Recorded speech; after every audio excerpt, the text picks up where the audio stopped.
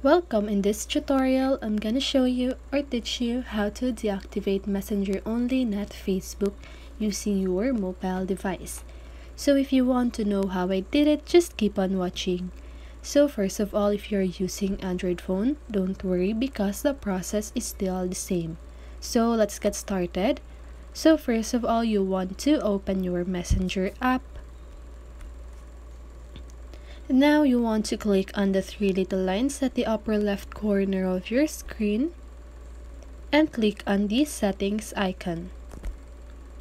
Now you want to scroll down until you see account settings section and click on personal information. Now once you've clicked that, you want to click on manage account. And now you can see the deactivate button. Okay, so just go ahead and click that. Now just go ahead and type your password.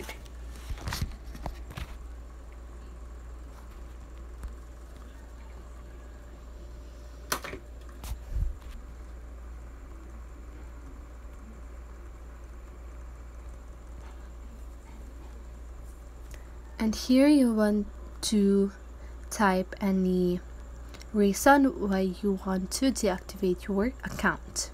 Okay, and now right here, as you can see at the bottom part, you can see the other.